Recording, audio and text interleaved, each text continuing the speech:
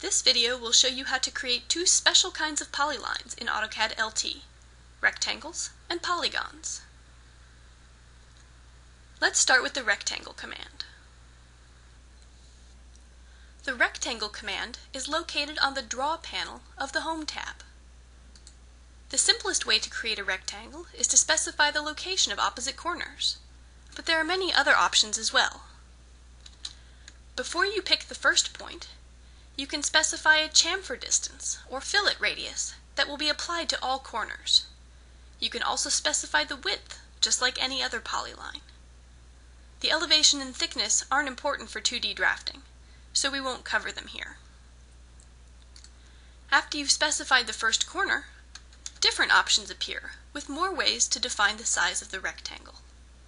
Area enables you to specify an area and a length or width for the rectangle.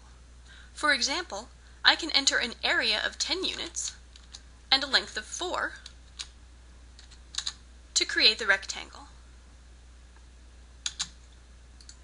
The dimensions option asks for the lengths of both sides of the rectangle and then allows you to specify the final position.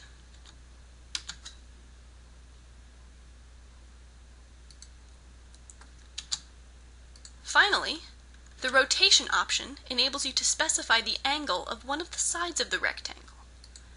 After entering a value, say 30 degrees, you can either pick the opposite corner or use the area or dimensions option to define the final size. Polygons are closed polylines with equal length sides and angles. The polygon command is the easiest way to create equilateral triangles, squares, pentagons, hexagons, and so forth.